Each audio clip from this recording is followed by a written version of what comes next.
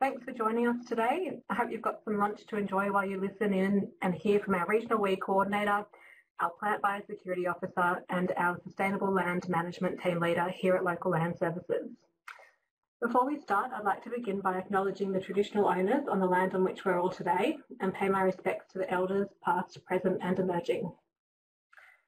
My name is Ella Rasmussen and I work with North Coast Local Land Services on a project called Every Bit Counts. I'll tell you a bit about that in a second, but for those of you who might not have been here last week, but I'm here today to facilitate the session and introduce our presenters.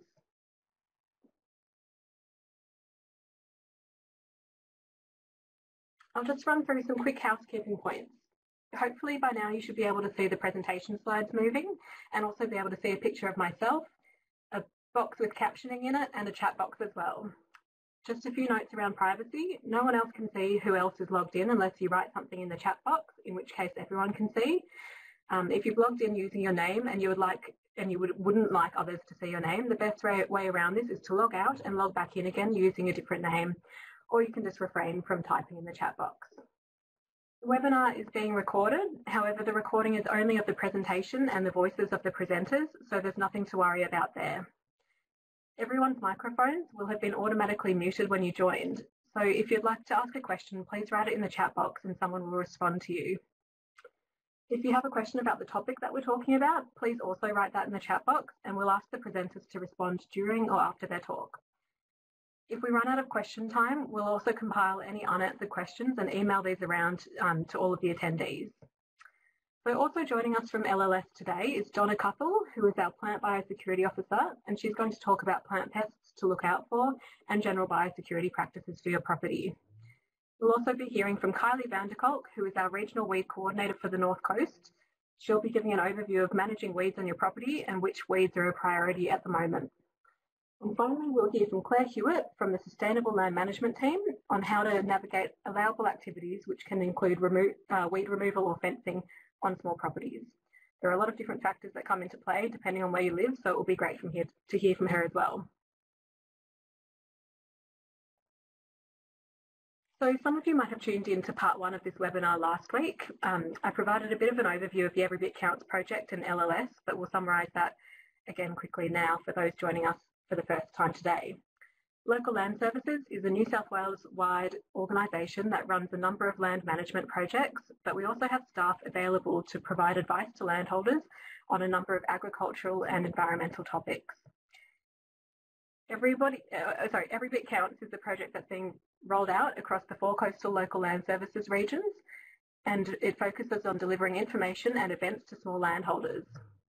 It recognises that there's a huge number of smaller farms along the New South Wales coast and that people on those properties might not have the same access to resources or advice that larger properties might have. These smaller properties are often in amongst urban blocks and larger producing farms, and it's that reason that connectivity through these properties is so important and why biosecurity is so important regardless of property size.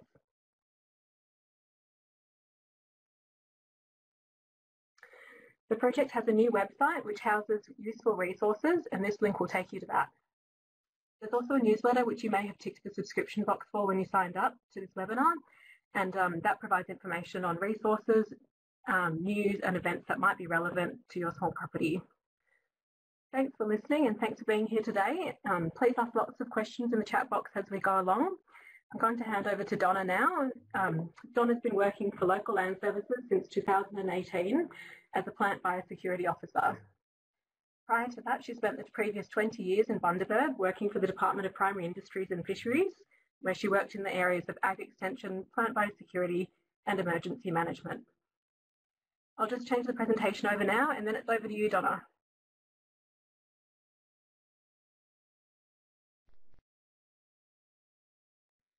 Well, good afternoon, everybody. So today I'm going to be chatting to you about biosecurity. It's a topic I became super interested in after spending 2 months working on the Panama disease outbreak in bananas in Tully. My time there highlighted to me the devastating impact that exotic pests and diseases can have on our people and in our communities. So the following presentation is a snapshot of why biosecurity is so important. In the beginning, I'll take you through some simple things that you can do to monitor your environment, and then we'll have a look at a couple of pests that are knocking on our door so that you can help to keep an eye out for those as well. So what does biosecurity mean and why do we care? Biosecurity is the protecting of the economy, environment and community from the negative impacts of pests, diseases, weeds and contaminants. Poor biosecurity practices can allow diseases to enter a property and spread, resulting in the loss of money and reputation for you as a landholder, as well as potentially spreading to neighbours, clients or at worst the whole of the country. So you, as owners of small land holdings, play a really important part in keeping Australia's agricultural industries free from the impacts of these devastating pests and diseases. And by practicing good biosecurity, you're taking action to not only protect your own hobby farm or small landholders from the above negative impacts, but also from passing those on to your next door neighbours. So why is it a good thing to be having these good biosecurity practices? So it can help keep your animals safe from disease. It can help you grow more produce and reduce the impacts of pests and diseases and weeds on your property. And it also helps to our primary producers to gain better yields at lower costs, whilst also maintaining access to interstate and international markets. That's really important to them. How can you help? So there's everyday farming and gardening practices that are all part of being biosecure. And some of these practices can include preventing the spread of pests and diseases by checking materials and machinery when they enter and leave your property for unwanted hitchhikers, that whole come clean, go clean thing. So, and you know, by making, oh sorry, I missed my page. And this can be achieved by looking for things like weed seeds, hiding or mud which could contain soil diseases. It can be also by checking feed-out areas for signs of unusual insect infestations or weeds. And this is particularly important coming off one of the back of the devastating fires that we've had recently. It was necessary to source feed for hungry stock from all over Australia. So it's really important that if you received any of this fodder, you check your feed-out areas for signs of any of these unwanted pests. It can also be educating visitors to your property on the importance of biosecurity and the practices that you might have implemented on your place, or as having an emergency disease action plan or farm biosecurity plan. And if this is something that you are interested in, there are a number of pro formas out there that can help. And feel free to give me a call and we can discuss the most appropriate one for your enterprise. So this is one, I guess, that comes up for me quite a bit when I'm chatting to people. It's that there are a lot of pests, so there are a lot of insects out there, and picking up on something that's unusual can be really hard. So it's really, I guess, a matter of you finding out for yourself what's normal or what's unusual in your own environment. So to do this, you can make observations throughout the year and learn what is normal and perhaps not normal for that particular season. You know, are your plants or produce showing damage that you wouldn't usually see, or are you finding larvae that you haven't seen before? And as we move on, there'll be a thing called fall armyworm, and it's very important that that actually comes into play there. You can get familiar with knowledge sources where you can find out more about common garden pests for your area. And you can also do your own monitoring or surveillance with sticky traps, shelter traps or pitfall traps to get a better understanding of what is present in your own environment. So this next slide is about a thing called your general biosecurity duty. So there are certain actions a small landholder or hobby farmer must legally take to be biosecure. These are detailed in the Biosecurity Act 2015 and its supporting legislation. The laws cover things that are likely to have the biggest impact on our community environment, and they include rules around high risk and priority pests and diseases that must be reported. These things are also known as notifiable pests and diseases, prohibited matter and biosecurity events. They also are rules that are surrounding controlling the movement, treatment and importation of plants and having the right accreditations, registrations, certificates and permits appropriate to your business or land holding. So that's really only would be appropriate for you guys if you're carrying on some sort of business at your place or a commercial enterprise. Right, this brings us on to the two pests that I mentioned a little bit earlier that are currently in Queensland and ones that we really don't want in New South Wales. So the first one's red-reported fire ant, and if Mindy and I can get the technology to work, I've got a quick video to show you that was produced by the Fire Ant Control Centre, and the good part of it is it'll save you having to listen to me for the next 2 minutes. So if we can play that one, Mindy, that'd be great. Fire ants are an invasive ant species. They come from the Pantanal region in South America, and they're really good hitchhikers. So they made their way to the US probably in the 1930s in ship's ballast, and from there they've spread out to 17 states in the US, affecting something like 70 million people. They've also spread to China, to Taiwan, and also to the Caribbean. And in 2001, we found them in Brisbane in Australia. They're a super pest. They'll affect human health and lifestyle. They'll eat our crops, they'll sting our livestock, they'll damage our infrastructure, they'll reduce biodiversity. They're going to cost our economy. In the United States, the damage there is about $7 billion a year.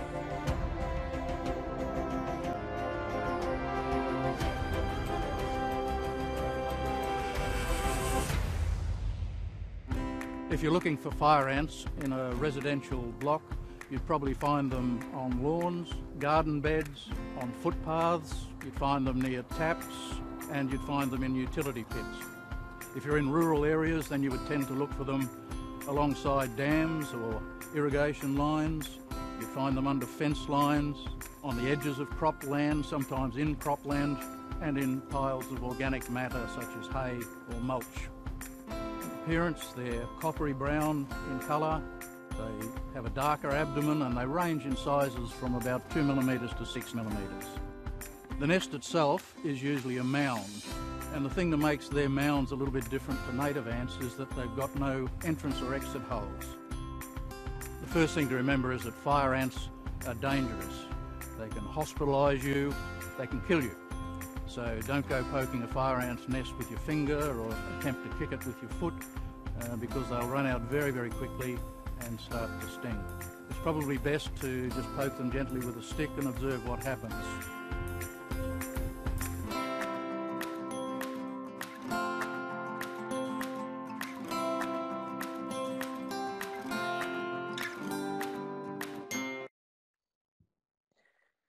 So as you can see from that one, I didn't stop it in time. So I'll give you the contact information if you think that you might have fire ants a little bit further down the track.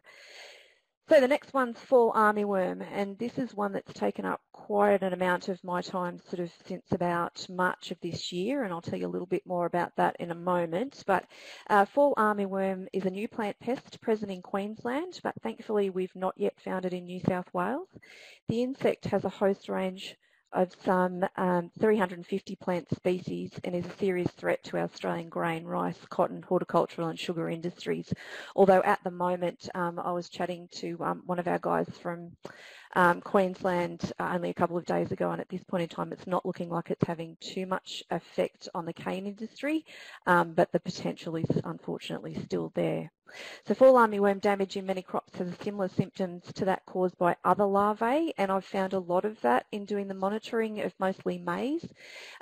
We have another thing that's actually currently in New South Wales. It's called false armyworm, and the damage looks very similar, so it's something to keep an eye out for.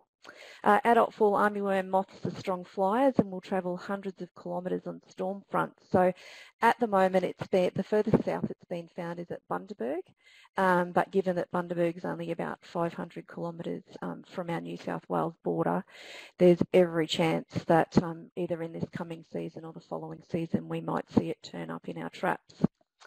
So if you're needing a little bit more information, sort of either detailed information sort of on the identification or establishment of fall armyworm, there's been 2 webinars that we've completed, and both of those webinars are able to be accessed via that YouTube site, and I think Mindy has put that into our chat section. So I'd really encourage you to go and have a listen and have a look at those if you want a little bit more information on that. Otherwise, feel free to contact me. I'd be more than happy to discuss it with you. So what happens if you do think that you have either an exotic or red imported fire ants or fall armyworm? There's a few different ways you can actually let somebody know. The first one is to call the Exotic Plant Pest Hotline. You can email Biosecurity at DPI with a clear photo and your contact details. And that one's actually quite important with the fall armyworm identification, because if you can get a clear photo of the larvae, they can pretty much identify it sort of on the spot straight away. The moths are a bit of more of a process, but certainly larvae seem to be a lot more easy to identify. There's an online form, or you can contact myself or somebody at your local land services office on that number. And we can sort of talk to you through, what you might have. If you happen to be close to me, I can always come and have a look at it or do a sample for you and send it away. So this brings us to my final slide, which is, I guess, my take-home message for you, and that is that biosecurity is everybody's business, and we all have a role to play in protecting New South Wales from exotic plant pests and diseases. So what you'll see on that last slide is a picture of our farm biosecurity signs that can go on your gate, and we do have those available through local land services. So if you want to contact myself or Ella or one of the officers, we'll do our best to get one to you. But thank you very much. Have a great day. Thanks for sharing that with us, Donna. That was wonderful and very informative. If anyone's got any questions, just pop them in the chat box and we can ask Donna on your behalf. I do have a question that's come through from someone who wasn't able to attend today. They were asking about the biosecurity plans and whether there are any size restrictions on your property for needing to have one in place. So it's not really about a size restriction, it's just about having those plans in place if something does actually turn up on your property. However, if you're going to, the new legislation is that if you're going to have one of those farm gate signs, then part of that process is that you need to have a working biosecurity plan for the legal aspects surrounding that. So I guess it's a bit of a two thing. If you've got carrying on a sort of a horticultural enterprise and you need protection from this sign, then you're going to need to have that farm biosecurity plan in place.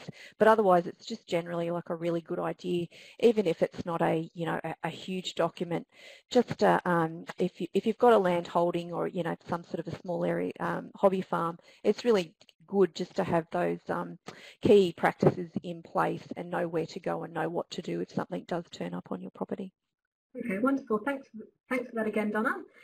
We'll now hear from Kylie Vanderkolk, and I'll just change the presentations over. Kylie is our North Coast Regional Weed Coordinator. She's worked for local land services for the past 2 years, and before that she worked at Rouse County Council as a weed officer and at National Parks and Wildlife in the Northern Rivers. She has a Bachelor of Environmental Science and a Certificate 3 in Natural Area Restoration. In her own time, she enjoys horse riding and controlling weeds on her own small adjustment paddock on the coast. Over to you, Kylie. Great, thanks for the introduction, Ella. It's great to be here. So as Ella said, my name's Kylie. I'm the Regional Weed Coordinator, and today I'm going to talk to you about weed biosecurity. So the first thing I'll start off with is saying that everyone has weeds. Whether you have a large farm or, just a an urban lot, pretty much everyone has weeds in one way or another. And I know that it can be overwhelming, to get on top of your weeds. And we also have a wide variety of plants here on the North Coast. The North Coast region of New South Wales is the most biodiverse region in New South Wales. So not only does that mean that we have lots of great, beautiful, endemic, local native plants, it also means that we have a wide variety of weeds that can grow here. And finally, because everyone has weeds and there are so many, it's really easy to find excuses not to do anything about it. I understand that it can be a bit overwhelming, but we're going to try and prioritise things for you a bit today. So if everyone has weeds, you're probably thinking, well, why bother? And the reason is because, weeds can impact on our agricultural industry, they can impact on wildlife, they can impact on the native habitats of those wildlife, they can impact on our scenery, our recreational uses, such as boating and fishing. They can reduce the value of your land. Some weeds can impact on human health and others on animal health. But finally, there's also some weeds where you actually have a legal responsibility to control those. So I'm going to break it down into a few steps to try and make it a little bit easier for you for how to approach weed management. And of course there's many different ways. This is just what I would suggest. So the first thing would be to have a look at your property. Whether you have an urban lot or you have a 100-acre farm, just go for a wander around or a drive around and have a look at what you've already got there. And this ties in with what Donna was saying, you know, look at what bugs you've got, look at what weeds you've got, look at what native plants you might have. Then from there, try to start identifying a few. Now, as I said, we do have lots, so it can be a bit overwhelming at the start.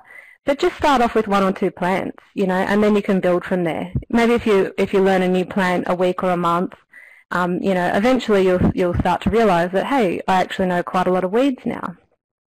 So once you know what you have, then you should prioritise them for control. So we'll go into that a lot more throughout the presentation. But basically just make a bit of a game plan so that you don't get overwhelmed.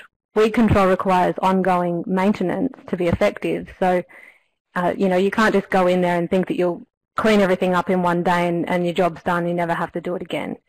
And so the next step is once you've prioritised, you do your control and then repeat the process. And when I say repeat the process, that's repeating the control but also repeating the looking. So after you've done, perhaps it might even be the first time that you've gone around and specifically looking at plants, go around again in, you know, on a regular basis, maybe once every 3 months, and say, hey, is that a new plant? That's a fruit I haven't seen before, or that's a flower I haven't seen before. And that will help you to figure out if you have new weeds.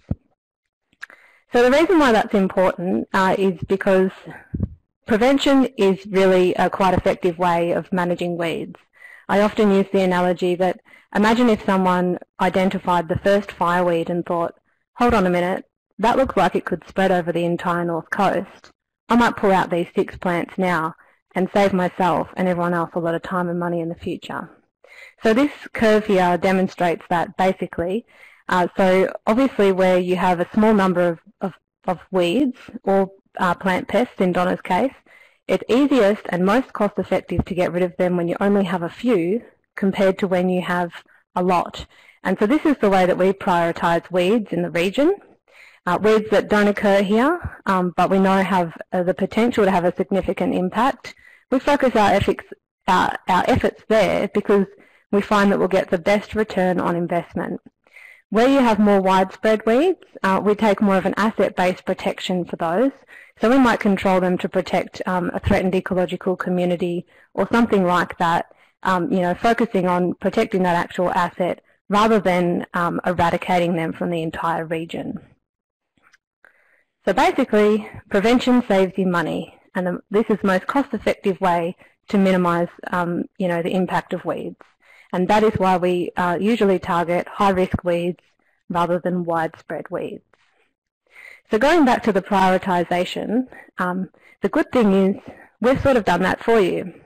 So what we have is a regional strategic weed management plan, and this plan was developed by the Regional Weed Committee, which has members from all of the local councils, from land care, from national parks, forestry, Crown lands and local land services and DPI.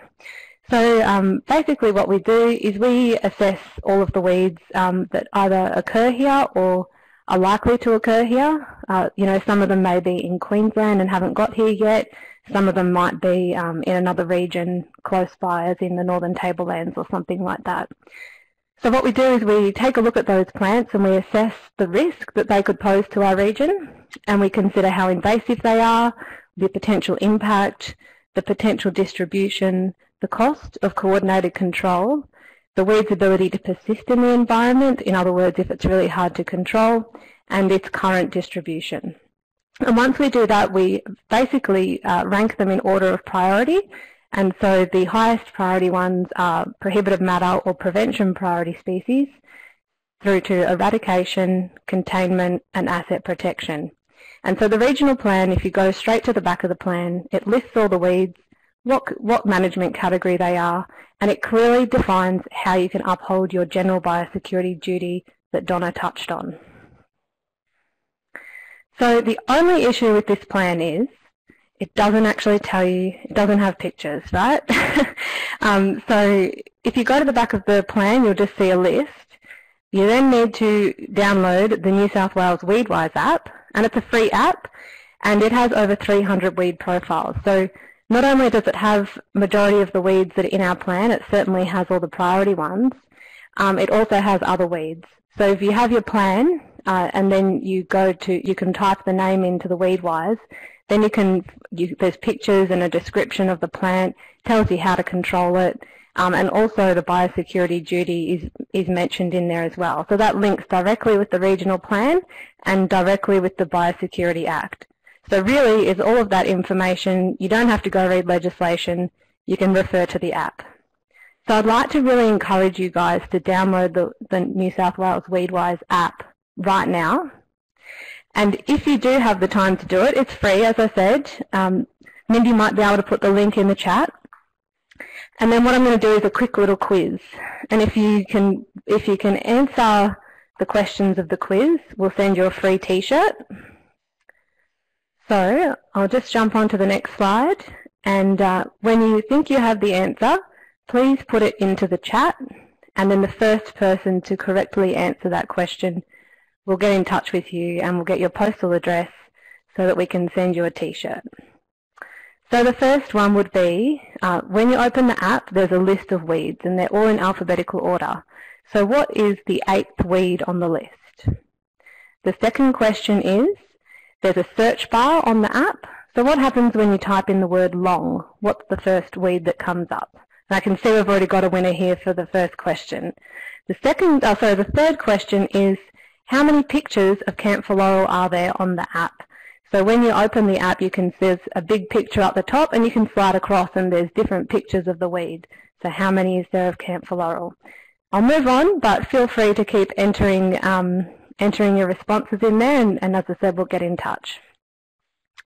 So the next part of the presentation, I'm just going to run you through some of the weeds that you might encounter. And these can be either the first 3 weeds that you learn or maybe they're just adding to the long list of plants you already know. So the first one is Amazon frogbit, and this one's a floating aquatic weed. You'll notice that, or you'll be able to identify it most easily because A, it's floating in the water, but B, it also has a little air sac on the underside of the leaf. There is a native plant that also has little air sacs under the leaf. So if you think you have seen this weed, the best thing to do is to call your local council weed officer. They'll come out for free and they will identify or confirm the identification for you. This one's a prohibited matter species, so it's highly significant across the state. Where to look for it? So check your waterways, check any dams you might have on your property, any creeks. Also check your fish pond. So this one actually can be spread by people selling it online. So we know that it's going to have a serious impact on waterways in our region, but it's not a prohibited plant everywhere in Australia.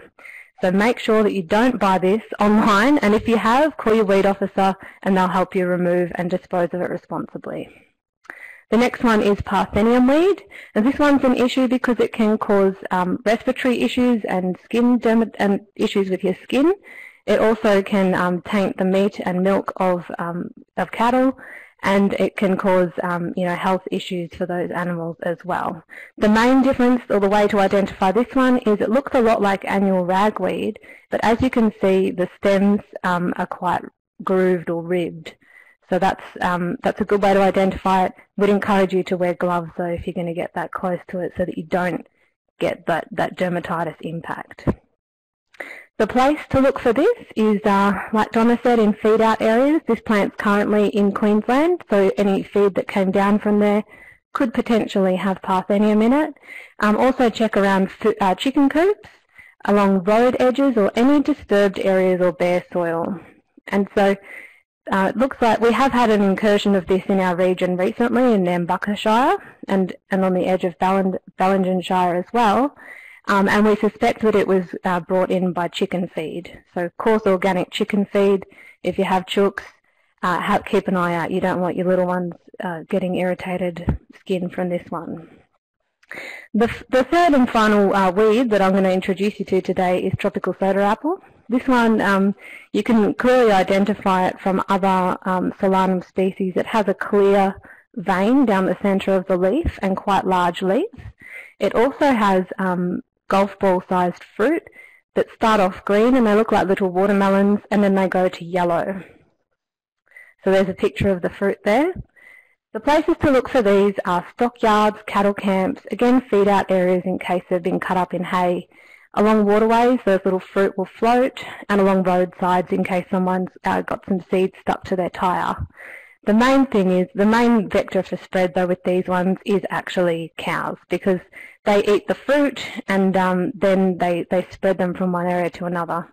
So if you are getting new stock, you can hold them in holding paddocks for 7 days. So then if you do get this weed, you've only got a small holding paddock to manage it in compared to your whole property. So to get started this weekend, go for a walk and look at the plants on your place. Weeding is just like mowing the lawn and doing the washing. It's just one of those jobs you need to do when you own a small farm, a peri-urban farm, a 100-acre farm, or even, a residential block. And the other thing I would suggest is, because we know it's an ongoing job, just set a reminder on your phone or set a time, once a month or once every 3 months. Just set a reminder that, hey, I should go out and do the weed control again. And if you do get stuck on which plants you might have on your place, you can always contact your local council weed officers. They can come out to your property and for free and look at the weeds that you have and tell you how to control them. So it's a really great service. If you're interested in finding out who your weed officers are, just get in touch with us. Otherwise, most of your general purpose councils have one, unless you live in Tweed, Byron, Ballina, Richmond Valley, Kyogle and Lismore Shire, then you're covered by Rouse County Council, which is they're sort of specialised in weed biosecurity. You can also contact myself, Landcare, they're active contributors to our regional weed committee and they've been working a lot in the biosecurity space recently, so they'll be able to help you as well. And like all chores, if you don't want to mow the lawn or do the washing yourself, you could always just engage a bush regen or weed control contractor. If it's all a bit too hard, that's obviously another option. And finally, if you think you have found specifically any 3 of those weeds that I've suggested today, or any weeds that you notice as prevention categories in the regional plan, or when you go to your WeedWise app, if they're a prohibited matter species or a weed control order species, contact the Biosecurity helpline, and they'll relay the message basically to all of the above. So that's pretty much it for me. Thanks, Ella. I'm happy to take any questions if there are any. Wonderful. Thanks for sharing that with us, Kylie, and well done to those who answered the quiz question. We have got a couple of questions that have come through. Andrew asked about soil fertility in relation to weeds. Does knowing soil fertility and the acidity have anything to do with controlling the weeds that might be on your property, or not knowing more about them? Oh, that's a tricky question. And in terms of control, I actually don't know the answer, so I might have to get back to Andrew about that one.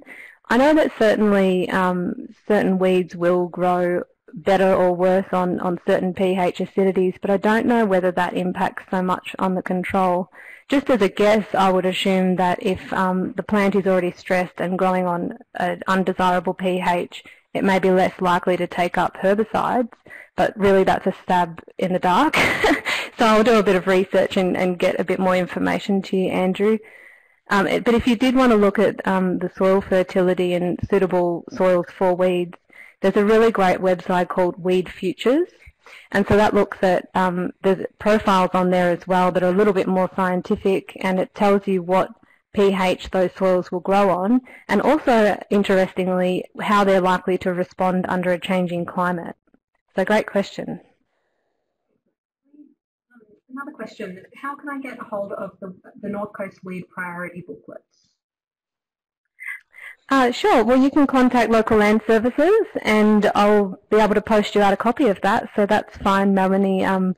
We can grab your details and email that to you. Oh, sorry, send that out to you.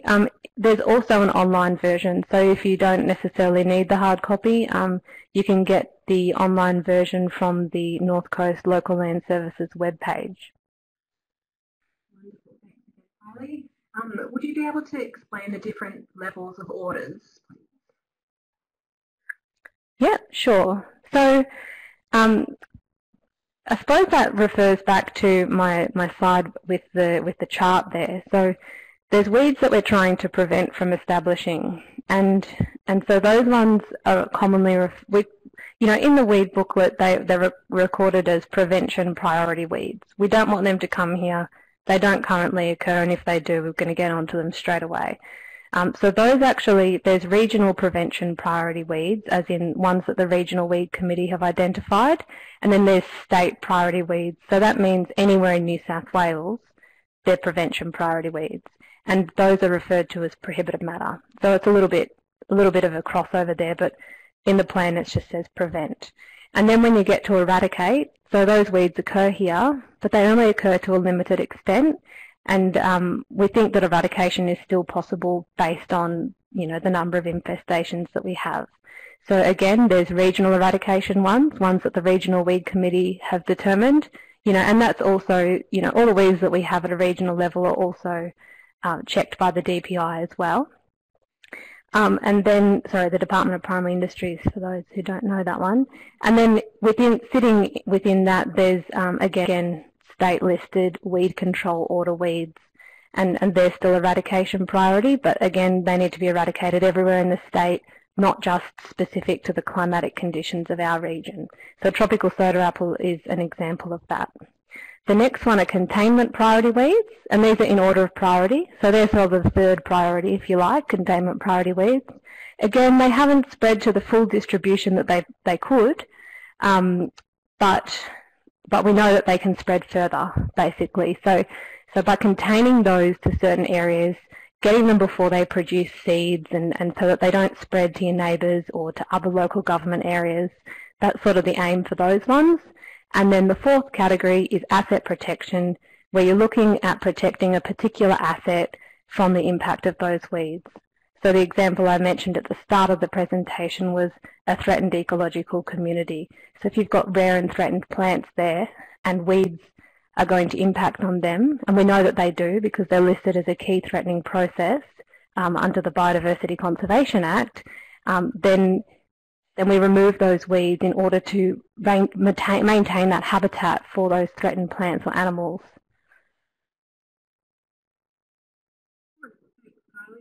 Another question has come through. What if you don't want to chemically control your weeds?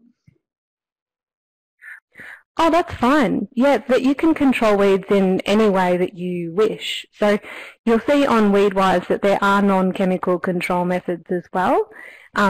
You can either dig them out, you can just continuously cut them down.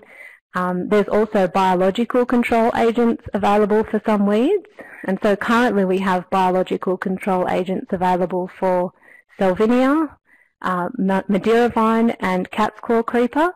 There's also a biological control task force operating in New South Wales to bring more biocontrols available for New South Wales, and also to support the rearing of those. So there's a facility down in Grafton that does that. But once again, contact your local council weed officer because they can get them for you and bring them to you for free. So really it doesn't matter how you control them. If it's a containment priority weed and you just want to keep slashing it so that it doesn't ever seed, then that's fine as well. It's really up to you. Another question from Melanie. She said, I'm interested in pasture improvements to help control the weeds as well. So I'm thinking soil testing would be a first port of call. Are there people available to help point me in the right direction with this? Yeah, definitely. For that one, Melanie, I would suggest calling our local land services office. So we have a sustainable agriculture team who are really across pasture improvement and management. That's not my area of expertise, but soil testing I think is certainly something that they would recommend. The other thing is that I do in my own paddock is just making sure that there's no bare soil. So you might want to do things like rotational grazing so that you can rest a paddock and let the grass come back up and occupy those bare spaces while they're grazing another section, because obviously if you create those openings, then the first thing that sort of takes advantage of that is the weeds. So if you can keep a good cover, then that's a good start. Well, that's what I do anyway. But give us a call at the Mindy's just put the number in, and I'm sure we'll be able to put you through to one of the sustainable agriculture people, and they'll be able to provide a lot more information about that, even about reseeding again to reduce those gaps in your pasture. Thanks again, Kylie. We're now going to hear from Claire Hewitt. I'll just change presentations over to Claire. Actually, before we start, we've just had one more question come in from Colin. Are native grasses good for animals and weed control, Kylie? Good for animals and weed control. I'm not sure what their grazing value is. The Department of Primary Industries has a pretty good website where they list all the pasture species and, you know, how valuable they are for grazing. Again, that would probably be something to talk about our sustainable agriculture people about. And in terms of suppressing weeds, absolutely. If you have something that's already occupying that space and it's a native grass or a native ground cover, then that's amazing. That means that you're not creating the opportunity for weeds there, and better yet, you've got a beautiful native species instead. So I hope that answers the question. Wonderful. Thanks, Kylie. Yeah, if anyone has any further questions, feel free to jot them down in the chat box, and we can provide an answer after the webinar. We can compile any unanswered questions and send them out to you guys. So moving on to Claire now. Claire's been working for Local Land Services since 2014. She started in the Hunter Local Land Services region as an education officer before moving to project management up here in the North Coast area. For the last 3 years, she's been working in the land management space, advising landholders on vegetation management. Claire emigrated from Scotland in 2012 and has loved learning about Australian agricultural and ecological systems ever since. Over to you, Claire. Thanks, Ella, and good afternoon, everyone. Lovely to be here as well. Yes, as Ella said, I'm responsible for the team that advises on vegetation management under what's called Part 5A of the Local Land Services Act, which is predominantly on rural land, and we provide clearing approvals where appropriate. So I'm going to talk a little bit about managing exotic and non-native vegetation, including weeds, in the context of some other legislative requirements. But I must stress it's important to manage your weeds, as Kylie discussed, but how you do it and for what purpose may be restricted in some circumstances. So for context, my presentation applies to rural land, so that's land zoned RU1 to RU4 and also RU6, deferred matter areas which occur in some coastal zones, and there's possible limitations there. And in some local council areas, E zones and R5 zones only if agriculture is present.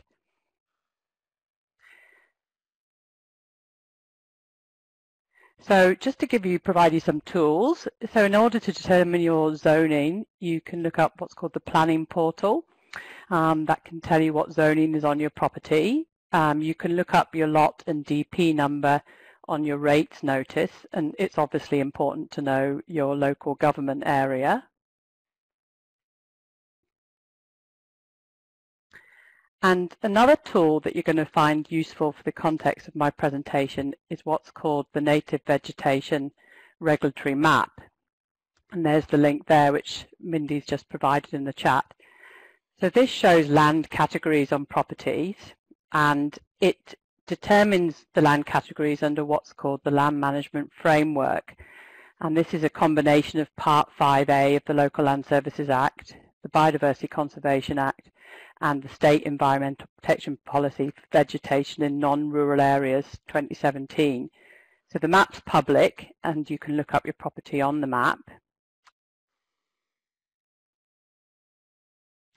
So just going back to that slide, so on the map there's various categories of land. One's called vulnerable regulated land, and it's orange. One's called sensitive regulated land and it's pink. One's called excluded land and it's grey. It doesn't show what's called Category 1 exempt land, that's land exempt from the Local Land Services Act, and just plain old Category 2 regulated land, and that's where Local Land Services can assist. So if you follow the link, you get to this page. You can use the blue Start Here button up in the top left corner to search for your lot and DP. Down in the bottom left-hand corner, you'll see a Home button, and then there's a Layers button beside it. You can press on the Layers button to look at what the layer category colours mean. And in the top right corner, there's some tools you can use to find out a little bit more information. For example, you can use the Identify tool to look at lot size. You can use the Measurement tool as well. And I've just put a zoomed in image of the native vegetation regulatory map here, which shows the Ballina area. So you can see here there's areas of grey, and that's land that's excluded from the Local Land Services Act. And in this case, it's non-rural land, and it would be vegetation management be regulated by Ballina Shire Council. The orange map land is vulnerable land, and in this case it's the Richmond River. And this is land that's prone to erosion because it's either riverbank or riparian land or it's steep, and therefore removal of any vegetation in this case might cause issues, including weeds. And the land that's pink is sensitive regulated land, and it's got high conservation value. For example, it might be mapped core koala habitat, and there's restrictions on vegetation management in these areas too. So the area of orange is the area I'm focusing on today, because in these areas weeds are counted as native vegetation because of the risk of erosion from their removal. However, it's still important to control those weeds, but how you do it is important, and the purpose of its removal. So we have what's called allowable activities, and allowable activities enable this weed management in those orange areas, the vulnerable land. Allowable activities are divided up into zones depending where you are. The green zone is the coastal zone, the orange zone is the central zone, and the dark orange area is the western zone, and allowable activities change depending where you are in the landscape. But vulnerable land, the orange land on the native vegetation regulatory map, occurs all over the landscape. So allowable activities, these are activities that are permitted without formal approval under the Local Land Services Act, and don't require development consent by council, though it is always worth checking. And they're restricted on the Category 2 vulnerable regulated land and the Category 2 sensitive regulated land because of the risk of erosion from their removal and other conservation risks. But this allowable activity that I've listed at the top here of environmental protection works, that covers your weed removal on Category 2 vulnerable regulated land. And environmental protection works is for the purpose of rehabilitating the land back to its natural state and undertaking the works with minimizing the risk of soil erosion. I've listed some examples there of other allowable activities as well, such as removing vegetation that's posing an imminent risk to personal property, removing vegetation that's planted, removing vegetation for construction timber and firewood, though there are some quite strict restrictions on that, public works, gravel pits, power lines, communications, infrastructure and airstrips. Again, there's restrictions there. For sustainable grazing and clearing for rural infrastructure, that would include allowable activities for fence lines, tracks, dams, sheds and the like. It's always worth consulting with local land services over the allowable activities just to determine any specific restrictions on your property. So back to Category 2 vulnerable regulated land, which was orange on the native vegetation regulatory map. As I mentioned, non-native vegetation is considered native on Category 2 vulnerable regulated land, but we still have our biosecurity duty under the Biosecurity Act 2015. And then there's restrictions under Part 5A of the Local Land Services Act. But the way around this is to use environmental protection works, i.e. doing your weed control with the purpose of rehabilitating the land back to its natural state and with minimal soil disturbance. What I mean by that is, for example, if there's a riverbank area, it might have once been rainforest, you can do your weed control with the purpose of rehabilitating that area back to rainforest, not, for example, the purpose of putting a crop in place. That wouldn't be rehabilitation. So in some circumstances, development approval might be required, but local land services can advise you on that, and then you would need to speak to your local council area. So back to environmental protection works, just again, environmental protection works means works associated with the rehabilitation of land back to its natural state, and it doesn't apply to land under a private native forestry plan. Just some other considerations, other legal considerations, and again, the legislation is very complicated. Local land services are here to help you navigate through the different legislative considerations in line with council as well.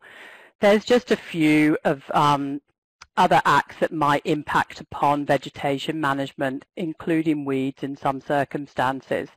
So it's always worth talking to ourselves or your local council, just if you're a bit worried or you want some clarification.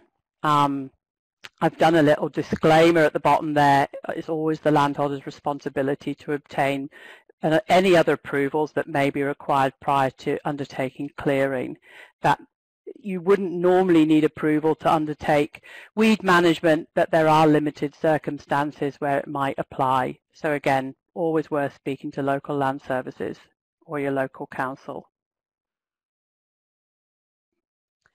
I've just done a little example here, just to maybe clarify a few of the things I've said.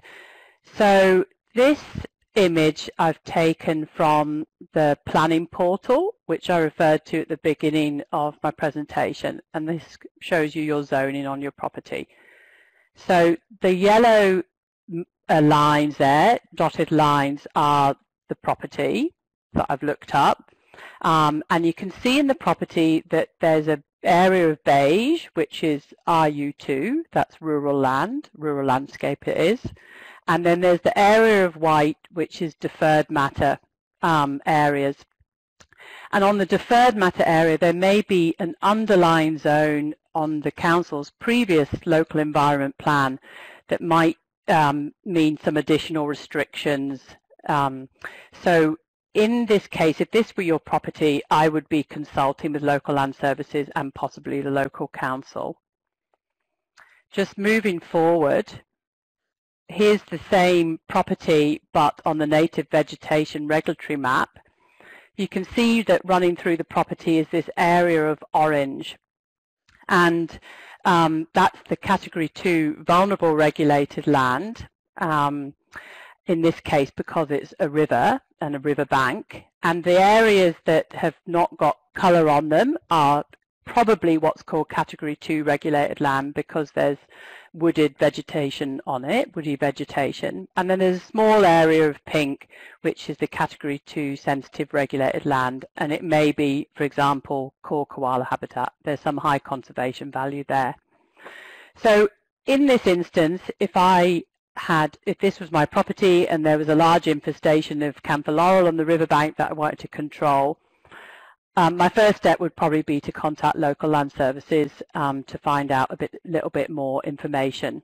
Now, we would advise that yes, you can control that camphor laurel, but the manner in which you do it would need to be to minimize the risk of soil erosion. Therefore, we would suggest either stem injection with the appropriate herbicide, or if you didn't want to use chemical methods, possibly chainsaw by hand to individual trees, not taking the root ball out of the riverbank. You'd be using the allowable activity of environmental protection works, therefore you're rehabilitating the land back to its natural state. So you'd be trying to possibly develop rainforest here by maybe doing some supplementary planting or natural regeneration. You wouldn't be clearing the camphor in order to put in, say, a crop of bananas, for example. In this area, this is actually in Byron Shire. It's possible Byron Shire may need some development approval if you're planning to remove camphor laurel at scale. So local land services would advise that you consult with your local council, in this case Byron, for a bit more information and determine whether development approval might be required. You may also want to determine whether there's threatened species present, particularly threatened animals using the vegetation, even the camphor laurels, because you wouldn't want to wish to harm a threatened species. So local land services will be able to provide you with more advice there as well in how to protect those species. So you can see there's a few matters going on, so therefore we always suggest that you speak to local land services or your local council, because we can help you navigate through the complexities of the legislation and provide you with support. So I've provided there the number to contact. That's the general local land services number. You can ask to speak to somebody in land management. My name's Claire Hewitt. You can ask to speak to me. And then I've also included a link there to fact sheets which detail more information about Part 5A of the Local Land Services Act, including allowable activities. So thank you very much. Claire, it sounds like it can be quite complex to interpret depending on where your property is. If anyone has any last questions, please feel free to put them in the chat box. Claire, I noticed you mentioned you can contact council or LLS, and I know it's a question we get asked quite a lot. Is there any way of knowing who you should call first? Like, whether is LLS generally the first port of call for landholders? Yeah, thanks, Ella. It's a good question. It really depends on the purpose of your clearing. That would be my first point I would pose to myself. So if the purpose of your clearing is something that's going to require development consent, even if you are on rural land, then you would contact your local council. Now, if the purpose of your clearing or your vegetation management, doesn't need to be clearing, is for agricultural purposes, then I would contact local land services. But either way, it doesn't matter. The council or the local land services would know who would be the best to advise you and would refer you accordingly. Probably all we have time for today. I think we got through most of the questions, but if there are any unanswered ones, we'll definitely respond to these and send them out to the whole group. The webinar has been recorded and the recording will be made available shortly. I know there's been a couple of some sound issues today, so we'll make sure that they're all fixed up before we finalise that recording and send it out to you in an email. There was a lot of important information to get through, so hopefully having that video will make it easy for you to revisit a certain topic if you're interested. Thanks again for joining us, and if you have any further questions, just email myself or one of the presenters here today and we can get you your answers that you're looking for. Thanks everyone.